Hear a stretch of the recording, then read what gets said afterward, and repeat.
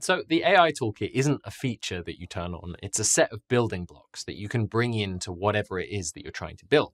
And as you'll have seen in the prompt engineering video, there is a certain amount of iteration to this. And so the best way to really start mastering this toolkit is just to dive in, to look at examples and build lots of your own solutions. In the next few videos, we're going to look at examples of building with AI. The use cases we've picked here are designed to cover some of the most common functionality that we see being built in business software.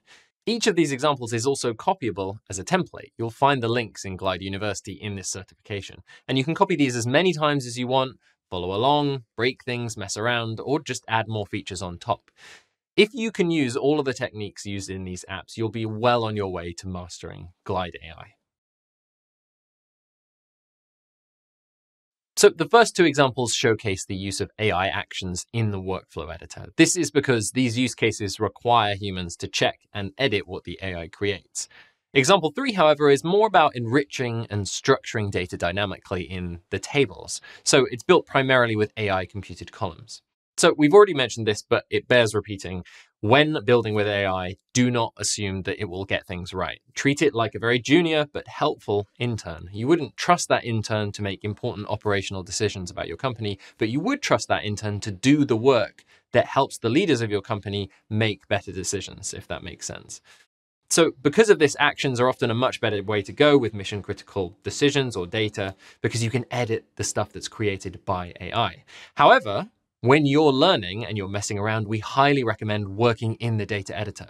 Just add 4 or 5 rows of data and just get building, because the column approach is much easier and quicker to experiment with, because you see the results right then and there. When you change prompts, you can see how everything reacts.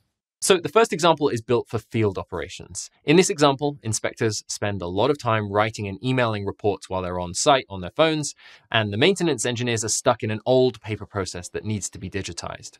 So the solution is an app that uses AI actions for inspectors to quickly make inspections with audio notes and allows the maintenance team to scan and digitize their paper process.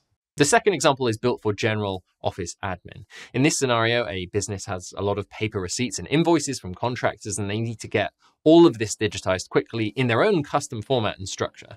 And the solution is an app for admins to quickly upload receipts and invoices, sending data to 2 different tables for business reporting and further use.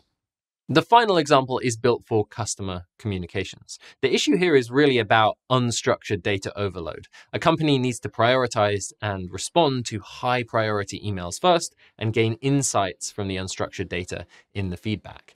The solution that we build is an app that enriches these feedback emails with valuable structured data. And then from this, we can triage, build insights and reporting, and even generate auto-response draft emails. So that's an overview of the examples. Let's take a closer look now at each one of these in the next few lessons.